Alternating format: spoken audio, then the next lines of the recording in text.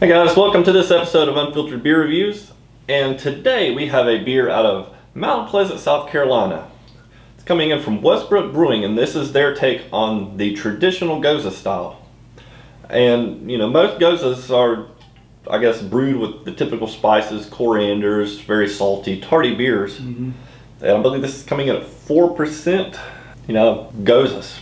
Really can't go wrong with them. They're really kind of making a resurgence, and they're very good beers. I really like the salty and tardiness. Yeah, most of the Goses I've had have been complemented with some sort of fruit or whatnot, but this one apparently is just a plain standard Gose.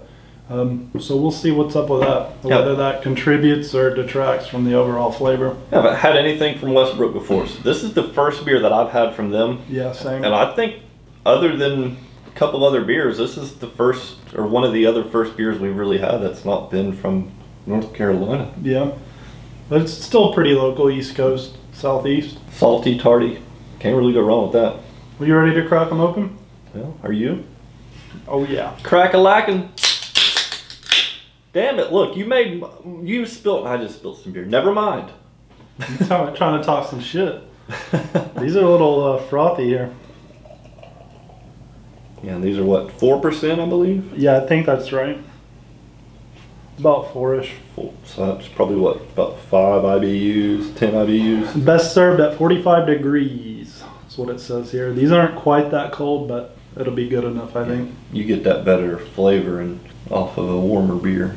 Yeah, 4% alcohol, malt beverage brewed with coriander and sea salt. It's a pretty cool looking can. I like that design. It says, this is our interpretation of a Gose, a traditional German-style wheat beer brewed with coriander and salt. Once nearly extinct, this very refreshing style is making a comeback. Wow, that's a relatively fresh beer there. Wow, it is. Yeah, the 12th of this month. And what's today? Today, I believe, is the 30th. Yeah. So, wow, that's pretty fresh. Yeah, not too much of a head, you know, after it's settled a little bit. Very hazy straw color. Looks fairly carbonated, judging by the amount of bubble rise. Still rising, yes. Already getting that strong smell. Smells like a wheat beer. Getting the grassy notes. So yeah, this beer is very hazy. Head's really gone down, 4%, no lacing. All right, you ready to get a nose on it? Yeah, let's see what's up. So yeah, right away I get a strong straw, like hay. I don't get a pininess hay, but just like a hay. Yeah, getting some grassiness. And grassiness, there you go. Couldn't think of that. I can, I guess, smell a little bit of the salt water. Maybe like a soy type smell. Would you say the grassiness is like a really strong wheat smell, possibly? Yeah, definitely a grainy smell. Not getting too many more complexities than that. Just I kind of get a little bit of a lager off of this. I do smell a little bit of the saltiness. That's really all I can pick up off of it. Yeah, that's about it. Well, let's dive in to the salt water. Cheers!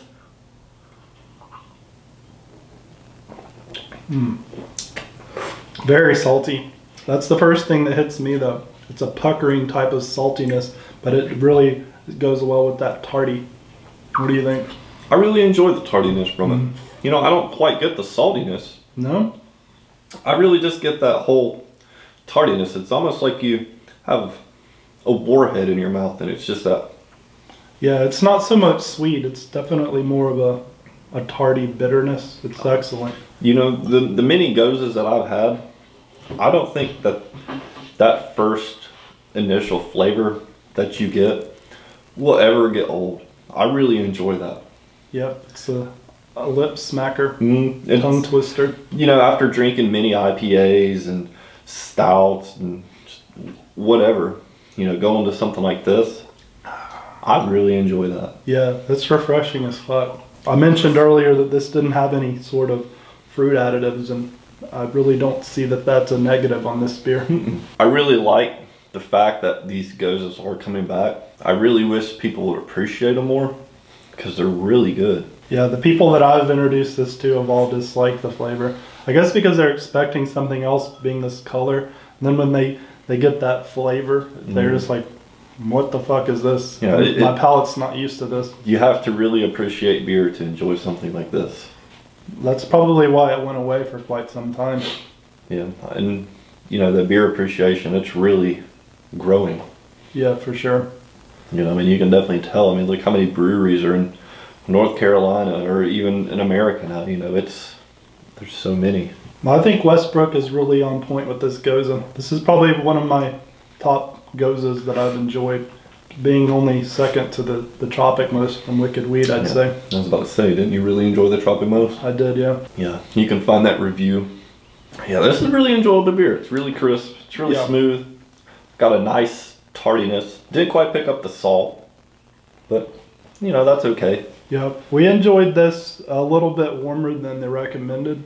So I would say that the 45 degrees is about right. Unlike you, I've introduced this beer, try to get people to drink it.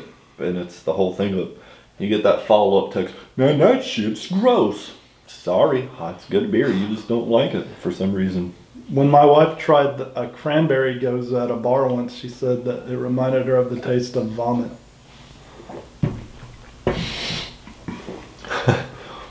Vomit? That's what she said. Crazy people.